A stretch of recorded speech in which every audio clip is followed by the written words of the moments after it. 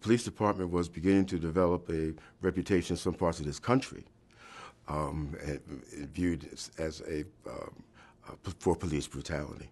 1968, there was a march on the school board of Philadelphia to demonstrate and to try to bring African American history as a part of the core curriculum of the Philadelphia School District. And it was Frank Rizzo who led the charge. He didn't just send police officers into that crowd. He led the charge. He came in himself, with his, baton and whatnot. And, I understand he did some swinging. I think with all of the turmoil and potential turmoil that was swirling around the city in the 60s, it generated a lot of fear, an awful lot of fear. People didn't know what to do after, the issue on Columbia Avenue, or when the night that King was assassinated, and how what the reaction was going to be in the African American community specifically at that time, as you focused on it. And I think that in the minds of some, Frank Rizzo probably brought them some comfort.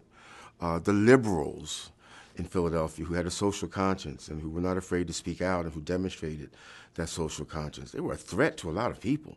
I mean, this wasn't just about the African American community. There were well-thinking whites who really believed that, we need to be going in a different direction, both politically and socially and economically. And that was a threat to the status quo. And I think that, Frank Rizzo was that protector. I'm going to keep them in their place. He wasn't just talking about African Americans. He was talking about others in this city who had a more progressive view of things and who wanted the city to move in a much more progressive manner.